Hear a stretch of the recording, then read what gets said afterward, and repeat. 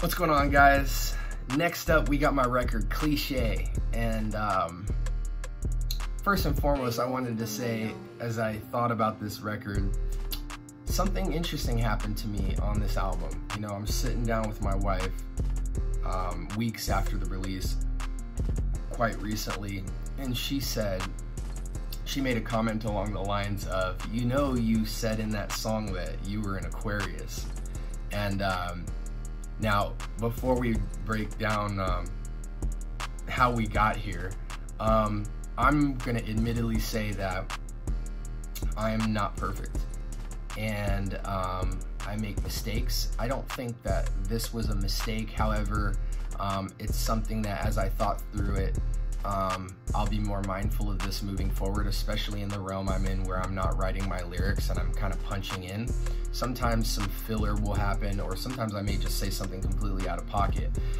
This was something that I thought through because my wife had brought to my attention, you know, you don't believe in zodiac signs at all, and yet you said that. What did you mean? And for those of you who don't know, you know, like I said, I don't believe in zodiac signs at all. The reason for the line is, growing up culturally in school, it was always a popular thing to say what sign you were and joke about the character traits that came with that sign, and also mainly just to see when your birthday was.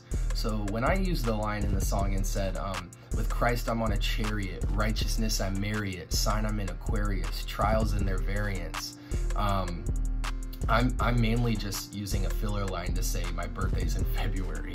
That's the only way that I identify with that phrase at all. I don't look into signs and wonders and all that with that stuff, and yet I didn't really consider how people might hear that from the other end, saying, "Oh, do you believe in signs and do you worship your sign and all that stuff?" Definitely not the case. But that's more of a fun song, an upbeat song, and so I was using wordplay and wittiness and stuff in different areas like that. But that was definitely something interesting that, you know, when my wife had brought that to my attention, I was like, dang, you know, I didn't even think about how somebody might interpret that because I'm so disconnected with the literal meaning of that phrase. It definitely made me realize, you know, maybe we should be a little more thoughtful as we move through this, and maybe next time we might not use the line the way it was used so literally. But yeah, the song itself, now that we've got that out of the way, the song is about walking in faith boldly. And I've been a believer since my early teens, and people have known that about me. However, I will say that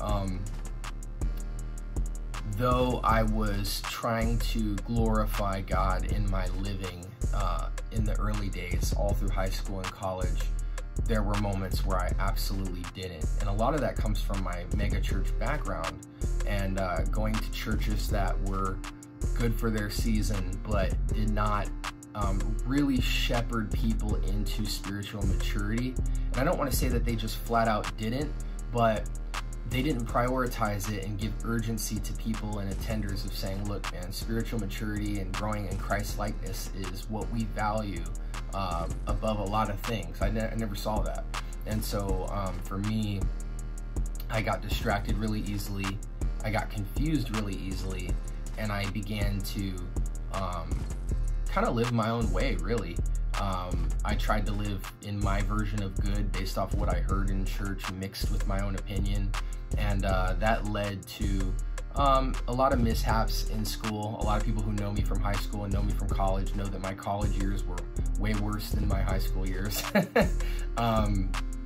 But nonetheless, I did always boldly love God and publicly proclaim a gospel message in my music.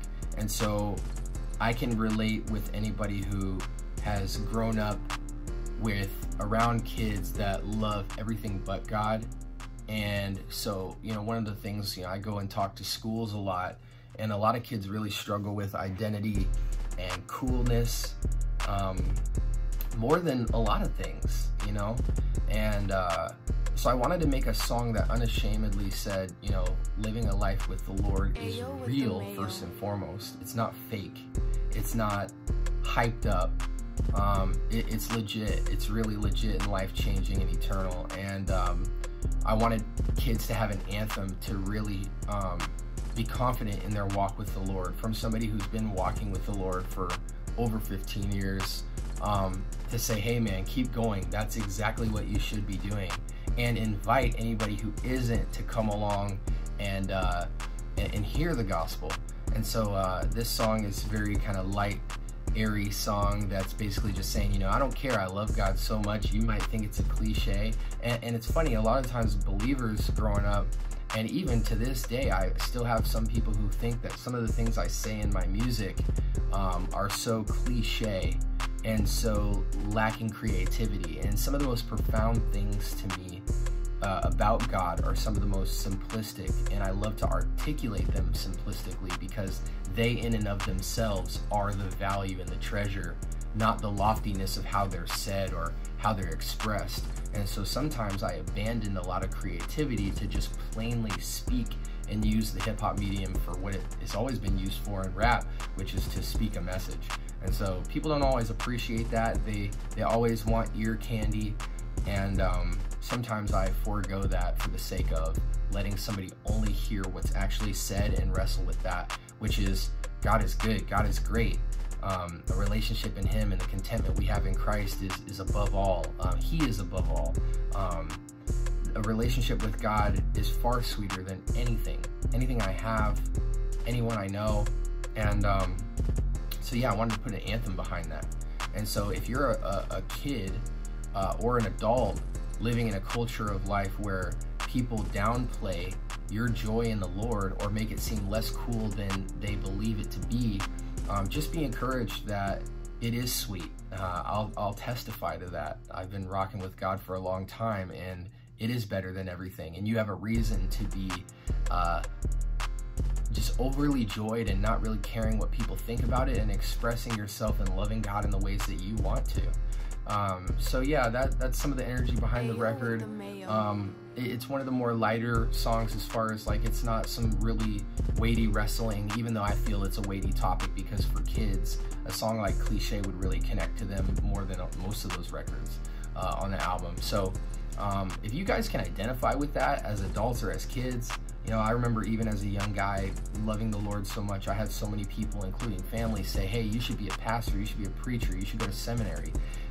Just for loving God so much and knowing things about God that other people didn't. And it's like, you know, anybody who reads their Bible could see that we're called to be disciples, grow in the knowledge of the Lord, make disciples, love and honor God with all our soul, heart, mind, and strength. And so when people see that, if they don't live that way, they feel like either it's a joke or it's not real or it's fake, or they feel like that's only a type of lifestyle reserved for the spiritually elite. And we all know that God has designed that to be the lifestyle for all of His people. And that's the call to the world, is to be redeemed in Christ and to have a newness of life that looks like that. I really, my heart's connected to that subject matter because I just see so many kids throwing their life away, and I see so many kids curious about faith that get detoured from so many different distractions, mainly acceptance. And it breaks my heart because I know that if these kids really get connected with God in a deep way early on, they're just gonna see so much real fruit that has eternal weight over anything they could ever experience. You know, the sports, the relationships, drugs, accomplishments, family dynamics, etc. So hopefully you guys can connect with that. Let me know what you thought about the record, and hope you guys love Cliche.